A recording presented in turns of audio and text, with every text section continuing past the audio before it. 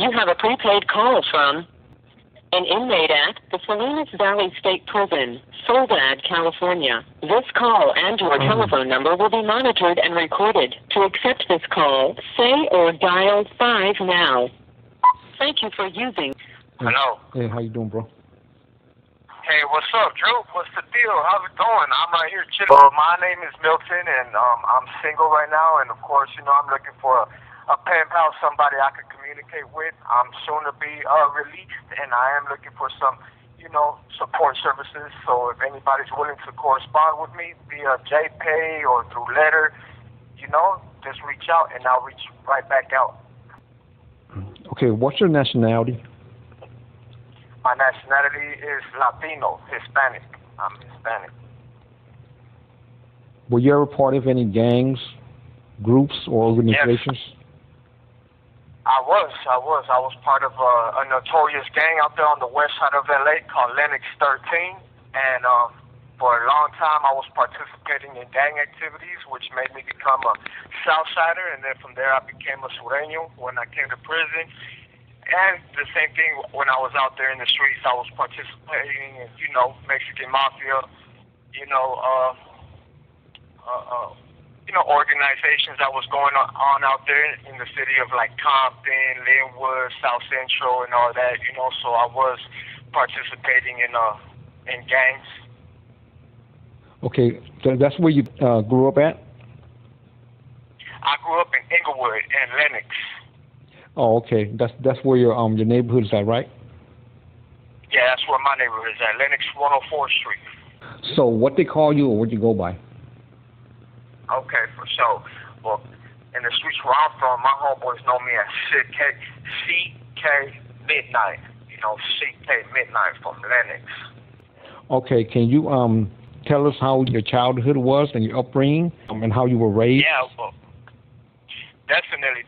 Well, I come from a background of, Hispanics. My mother is a real flirtatious woman from Central America. She came over here when there was a big war out there in Central America with the Somocistas and the Sandinistas. Way back in the day, my mother was, part of the, war lifestyle that happened out there in Central America. So she got to the United States. She met my father, which is an Arabic man. He's Arabic, and but he grew up in Mexico. So while I was growing up, I've seen a lot of prostitution, a lot of drug dealing. In my house, you could come and pick up, $20 sacks of dope. At that time, it was a lot of crystal going around. Crystal, people were selling crystal, and you could come to my house and find any type of women you want to sleep with, and for a real cheap price. And so, growing up, that's what I seen. And therefore, to me, it was normal. So, my lifestyle growing up was kind of, I could say, dangerous, but at the same time, I thought it was fun. It was real fun. It was something different. It wasn't boring. I was always having fun growing up. And, that's pretty much it. Can you tell us what led you, or how, or why you joined the Lennox street gang? Yeah, definitely. Well, in the middle school where I was going to, back in the early 2000s, there was a lot of tag bagging, party crews and all these little tagging crews where people were from, like BTM or KWS, big time mobsters, crazy tunes, crazy rhinos, all these are crews out there that, youngsters were making. And I was part of a crew called BTM.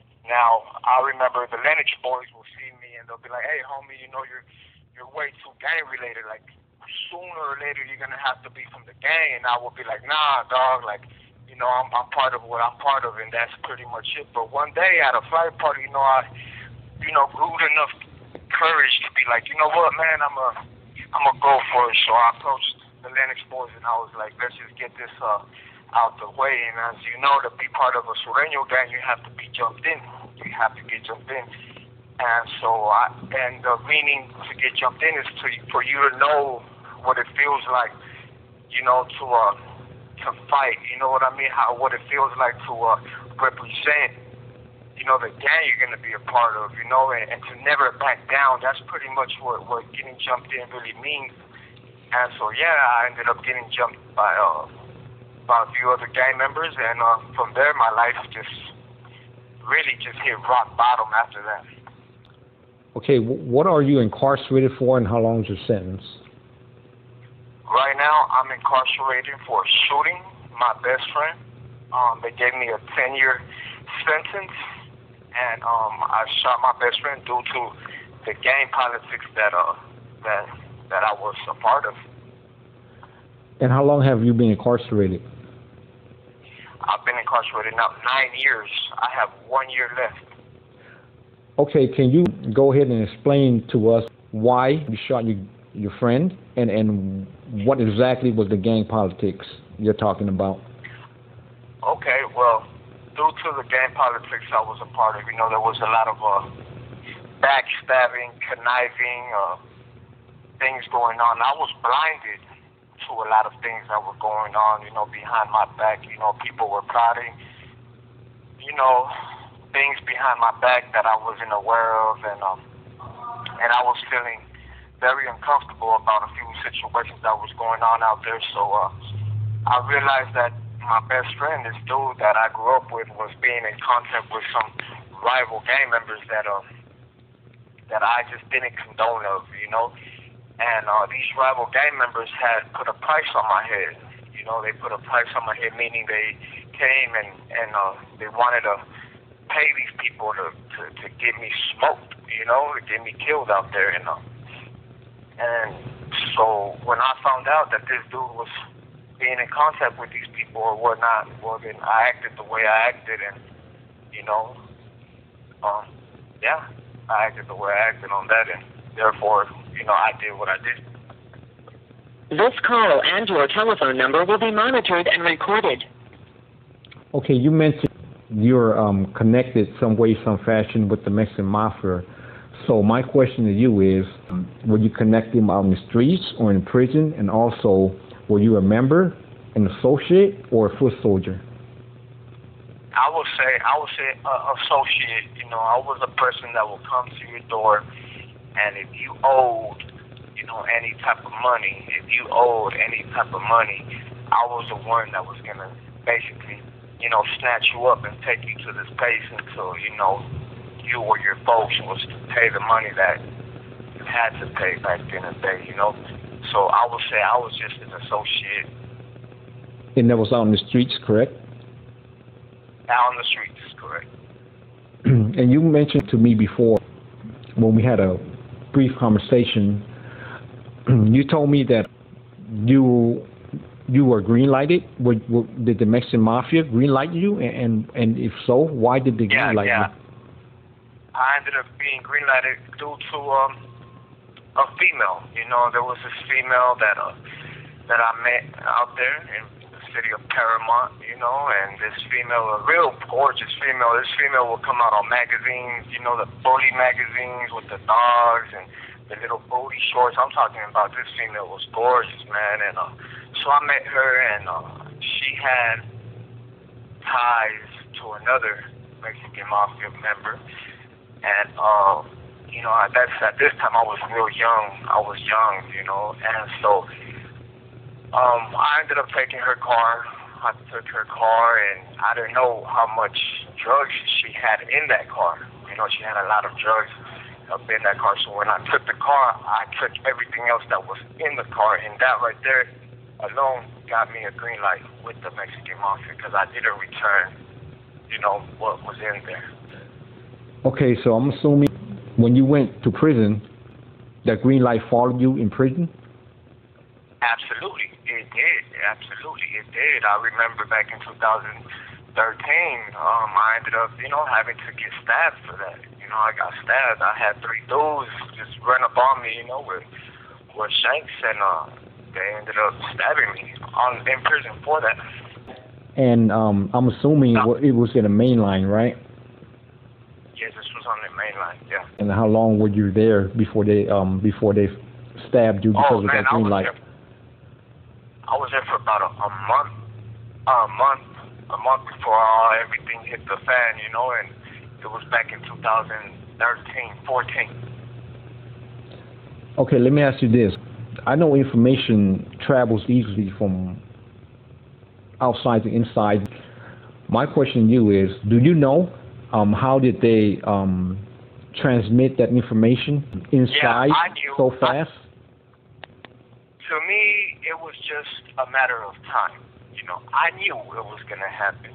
I knew it was coming. But I had pride. I was, like I said, blinded to this. I was deceived into this. In my mind, it was Lennox 13 or nothing, and to me, I knew this was coming.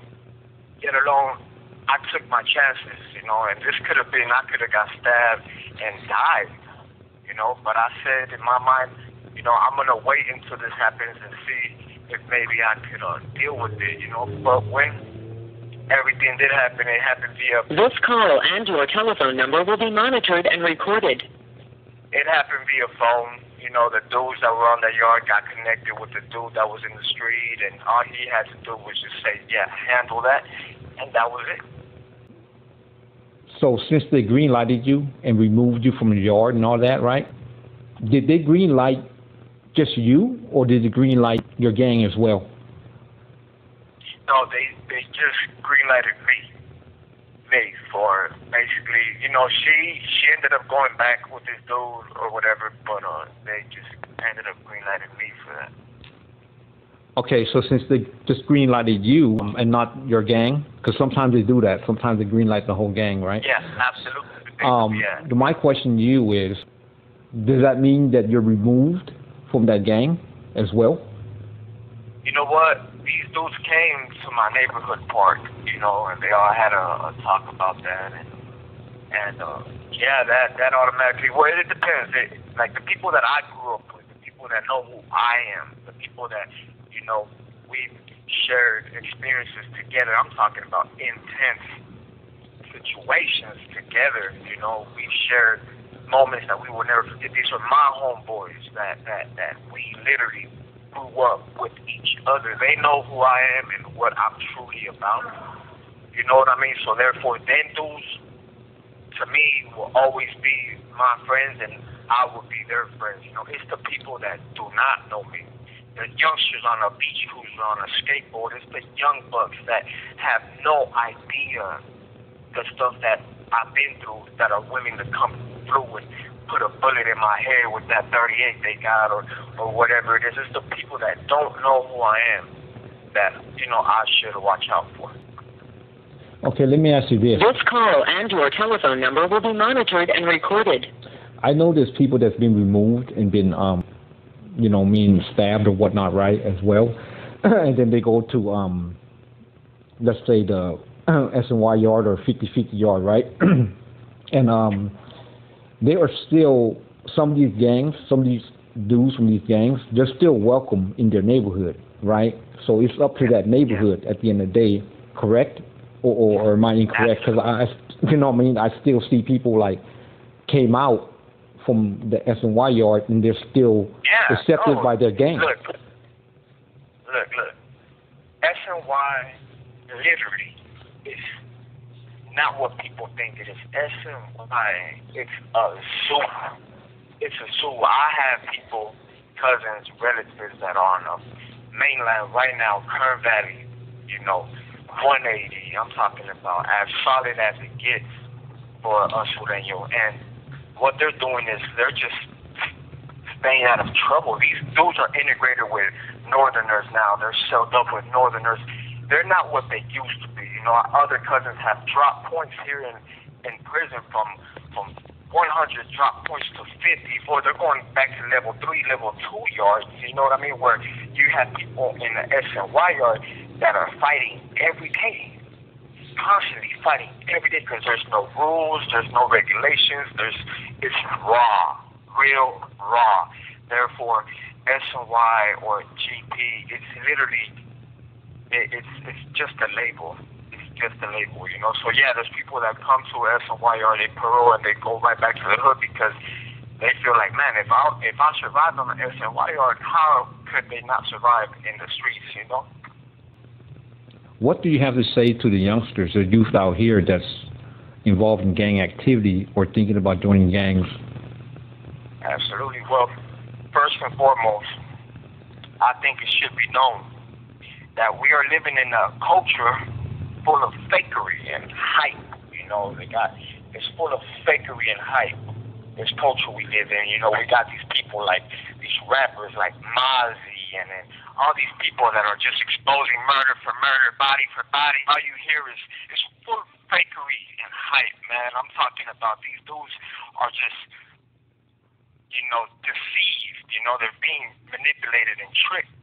So I think it's very important that we must understand that any group of any size, any gang, must have goals and long-term objectives to function properly. You know, if your gang ain't got no goals and you ain't doing nothing productive, homie, you're literally just wasting your time.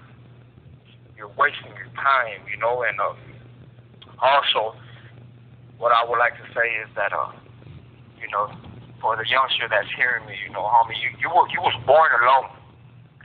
You was born alone and you will die alone. You know, you have to do what's right for yourself and not live your life the way that anybody else wants it. You know, and also that every negative situation contains a possibility for something positive. It's all the way you look at things, you feel me? So if you're looking for somebody to game you up on anything, you know, feel free to just reach out to me, you know, through a JPay, through a letter, or through anything, and I'm more than willing to correspond with you. Okay, I don't have no other questions for you, bro, but do you have anything else to add or address? No, that's it right there, Big Drew. That's it right there. Okay, would you like to give a shout out to any family or friends out here? You have 60 seconds remaining. Yeah, for sure. I'd like to give a shout out to the Notorious Enemy family, you know, that's Felony Case Entertainment for the people that know about this Música Asesina, the homie Conejo from Arby's, you feel me? This music that I've always listened to, it's nothing but realism, you know, so for whoever's out there listening to the Música Asesina, to this Conejo, you know, hey, homie, just keep on doing what you're doing, dog. You know, we riding till the wheels fall off.